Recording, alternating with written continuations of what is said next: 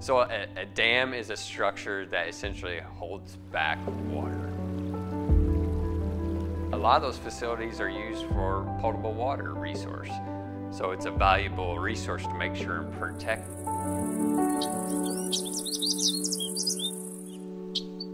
I'm Drew Flamian with Commonwealth Engineers. I'm a project manager partner with the company, and I'm part of the dams and levee team that we have assembled.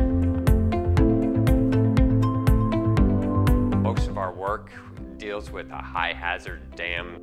A high hazard dam is a structure that is likely to cause serious damage. There's so many houses or commercial businesses, infrastructure located downstream of a dam. Many people do not even know that they live below a dam. And if this structure was to breach, it could cause loss of life. I worked 25 plus years with the Department of Natural Resources. We worked on making the dams compliant with dam standards in order to protect people downstream from the dams themselves.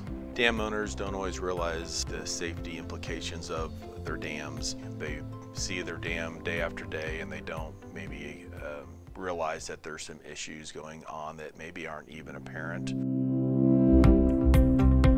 So when Commonwealth is contacted by a customer, we will work with them to analyze what needs to be done. It's our role and responsibility to review their structures and to make sure that the dams themselves are safe. We'll come up with a scope that determines the extent of work that we will be looking at.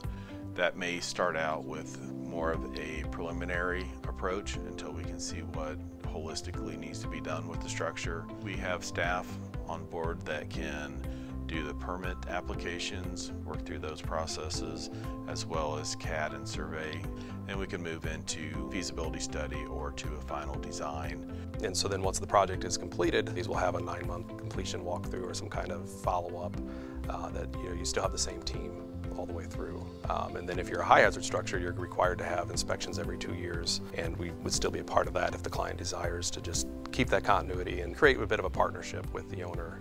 We can help them through that entire process so that at the end of the day, they have a safe structure, they're able to keep their lake or whatever asset that dam is providing, but they're also assured that it's something that meets a reasonable factor of safety, and that it's something that the DNR is going to continue to allow them to keep and maintain because it adheres to all the proper standards. Our team is here to assist you through all those endeavors, whether it's just a routine high hazard inspection, or maybe it's troubleshooting, or maybe it's immediate concern. Having an engineer knowing the facility is critical because a minute's time is important. We can be there in immediate action because we know what those potential consequences can be downstream. Senate Enrolled Act number 269. High hazard dam owners will have to complete an emergency action plan. This emergency action plan will identify conditions that may endanger the dam, identifies remedial actions to prevent or minimize the downstream impacts of a dam failure, contains contact to notify local emergency personnel, and provide effective communication of the dam's conditions. It will also contain a plan to notify local emergency personnel of an impending or actual failure or an unusual event that has occurred.